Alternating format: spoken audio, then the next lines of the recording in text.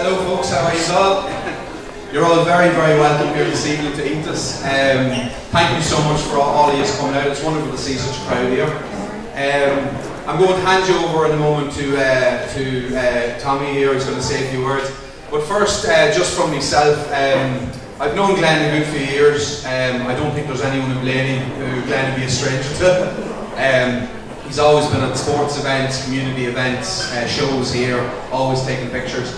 And I'm delighted that we were able to display him in here at the moment. A couple of weeks ago, I was in London. I was in the Tate Modern in London, considered one of the best art galleries in the world, and they had a giant big photograph in their photographic section, and it was huge. It was about 4 meters high by 6 meters wide, and it was actually a really close-up picture of the surface of the ocean.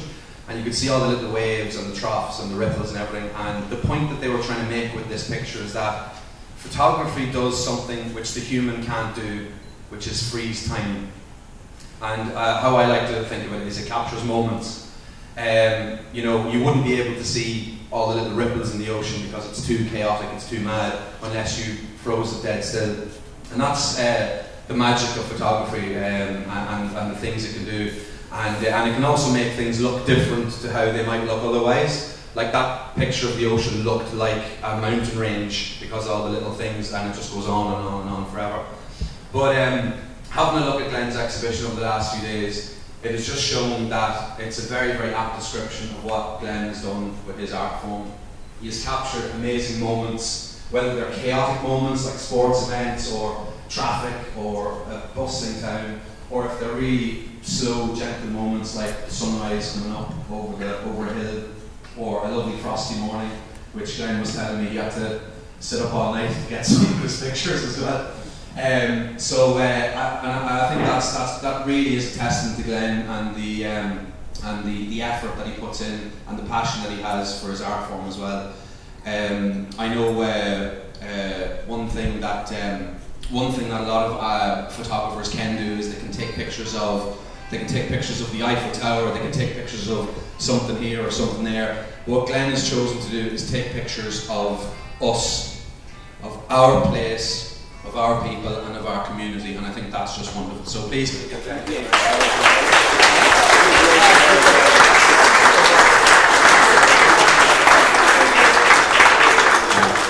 Now without further ado, I'm going to hand it over to Tommy here. Tommy. Funny enough, David, that's all I was going to say. No, just to welcome everybody here, and I know probably people better qualified to speak with Glenn than me, but just to welcome everybody, and I think it's important that there is a big crowd here for this official opening of his exhibition, because I think, you know, it's also a recognition of the work that he does, apart from the fact that we're here to look at his lovely photographs.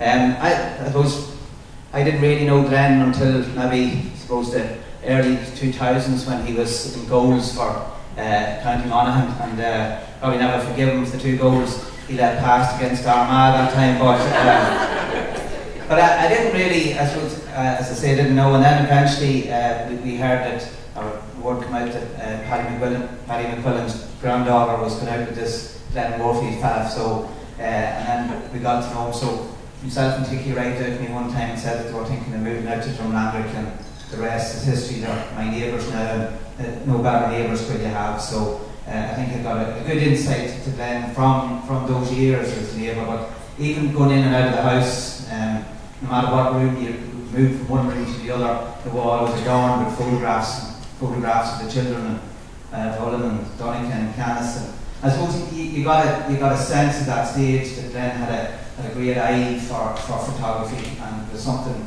that I picked up on, and we then asked him at different times to come into the Enterprise Centre to do photography lessons or give courses on digital photography. So, and again, he excelled in that, and he knew that from the people that turned up that they were there for the experience of the seated and learn from the experience that Glenn had. I suppose we have to acknowledge that over the years, and as David alluded to, like Glenn has been at everything that has happened in the last nearly, I suppose you could say, 20 years. And He's been at hurling matches, he's been at football matches, he's been at camogie matches, he's been at ladies football, and like he has a vast collection of photographs. And I suppose you have to acknowledge the equality in that he didn't, you know, he's fair and equal in all the representations of photographs that he took. And I think that even those clubs, those football clubs, hurling and camogie, you know, they have those collection of photographs for years to come, and that's a big legacy. The other, I suppose, important thing was for Mucknamania. Glenn, I think he came on the Mucknamania Festival Committee, and I think it was after a few glasses of wine to my house, Ticky, one night, was it?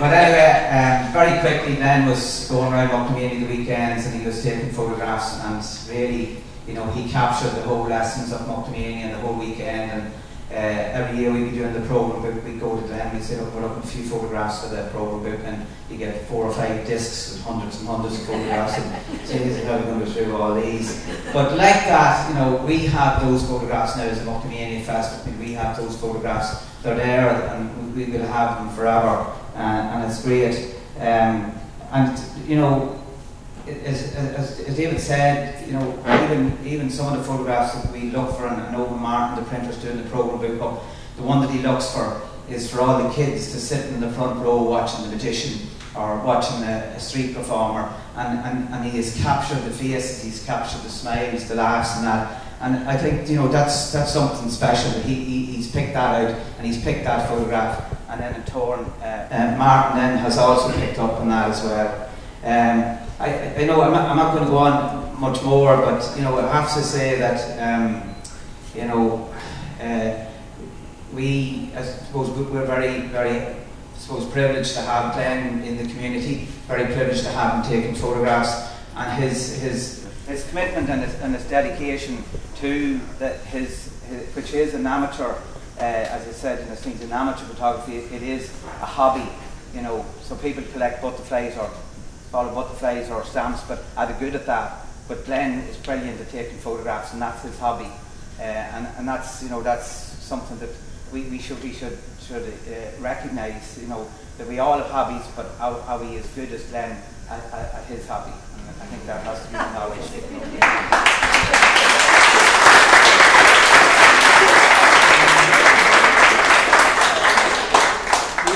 The other thing is just looking at the photographs and some of the iconic figures like Big Tom, and you have Targets, and you have the lady in it. So he's also honed in on the whole drama, fraternity as well, and captured that. And again, they're wonderful photographs to have for years to come. I always think about Vincent Finnegan has the park called after him down there. So, you know, there's very few people that's still living that, you know, has something called after them. You know, somebody that's still living, but you know, Glenn's still living, and we have all these photographs, and we're going to have them long after he's gone as well. So well done. Thank you.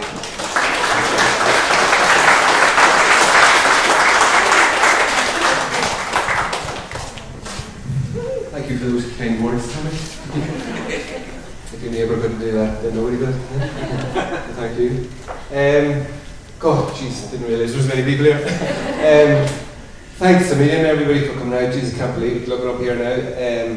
That so many of you have come. I'm sure you have better things to be doing than coming here tonight, but thanks a million. First of all, I have a few thank yous that I want to do before I get into things. I want to thank Darren, first of all, the manager here in Iontas. It was Darren's idea to make this thing happen, and it took a bit of persuading and a few nights in Dramatic to talk me into doing it. So I want to thank Darren for pushing me and making me do it. Thank you, Darren. Second of all is David here. He's the arts director here in Iontas, and again I want to thank him for his experience and guidance this last couple of weeks, and you know, telling me what needs to be done and how it needs to be done, and then coming here yesterday with 32 frames to hang and level. Only for you, I wouldn't be still here doing it, so thanks a million for helping me with all that.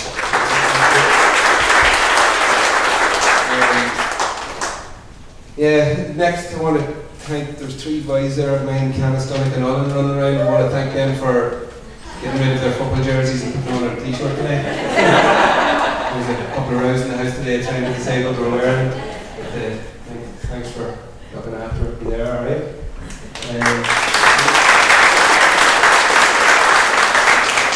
There's Tiki. I want to thank Tiki for putting up with me this 22 or 3 years, whatever it is.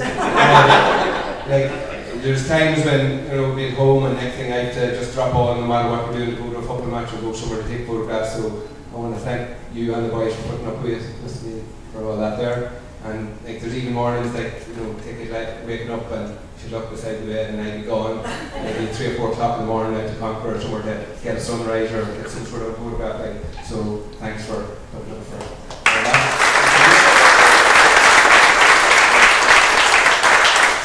So I got the interest in photographs probably when I was very young, like, when I used to steal, this is my mother here actually, Mary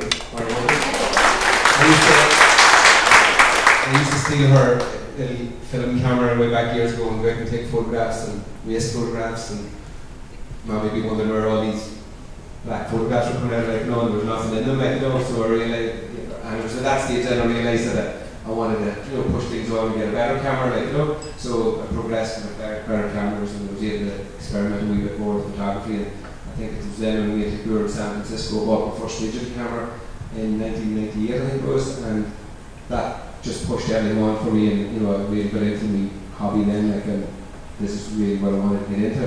So pushing on 20 years, and this is where I'm at now, like, first exhibit in Iontas, like, so I'm very excited about all that.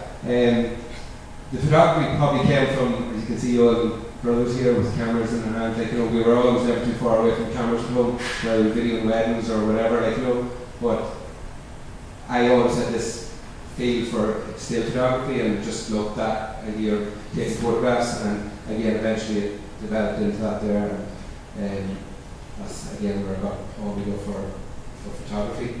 In trying to put this whole thing together, I probably had to go through literally millions of photographs over the last 20 years. I have about 10 hard drives at home with thousands and thousands of photographs, so it took me weeks and weeks to go through them all to try and pick out what people would like to see up on the walls here. So that's probably the hardest part of all this here, just picking out those photographs and whittling them down to maybe about 100 to 3 or 4 weeks ago, and then trying to pick out of that, like, so there's a lot of good photographs that aren't here, like, but maybe they're going to be left for another day, hopefully.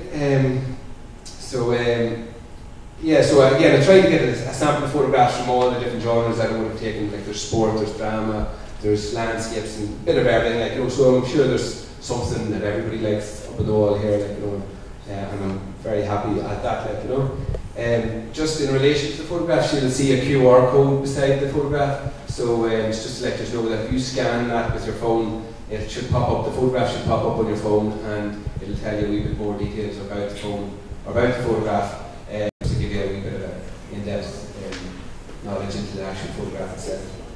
I'm not going to keep this too much longer, I'm not really one for speaking, but so I'm just basically delighted to see the photographs when they're printed and put up on the wall. Like, you'd be sick looking at photographs when they're on the computer, and they're dead when they're on your phone or whether on your computer screen at home. It's just brilliant to see them printed and up framed where they should be on the wall for everybody to see and everybody to enjoy. So yeah, that's basically it. Then, sorry, another thing here. I just want to thank the printers. They're Diamond printers in Monaghan. They do fabulous work, brilliant quality in print. So I want to thank them. And then also L&M Framing in Middletown, so to give them a wee plug. So L&M Framing in Middletown have done all the hard work in getting the frames together, so I want to thank both of them for all their work. So yeah, that's basically it. I'm delighted to present you with this photographic exhibit of focus. As Greg was saying, there's not too many photographs that are in focus, so it's good to pick out 32 or 33 that are in focus,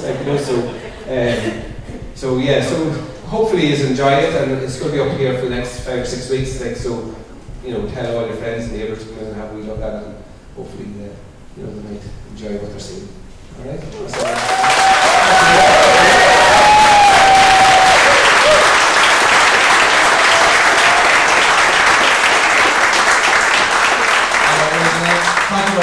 Thanks very much, Glenn. So don't forget, folks, there's food over there. Grab yourself a glass of wine and grab yourself a sheet, information sheet if you haven't already got one. And please browse the photos and enjoy them. That's what you're here for tonight. So have a great evening. And just finally, just on behalf of myself and Iontas, I just want to say, Glenn, thank you very much for sharing these incredible images with us. It really is something special. And as you said, it's so interesting to see the place and the people we know so well from a completely different angle. So thank you very much, and have a great evening, ladies and gentlemen.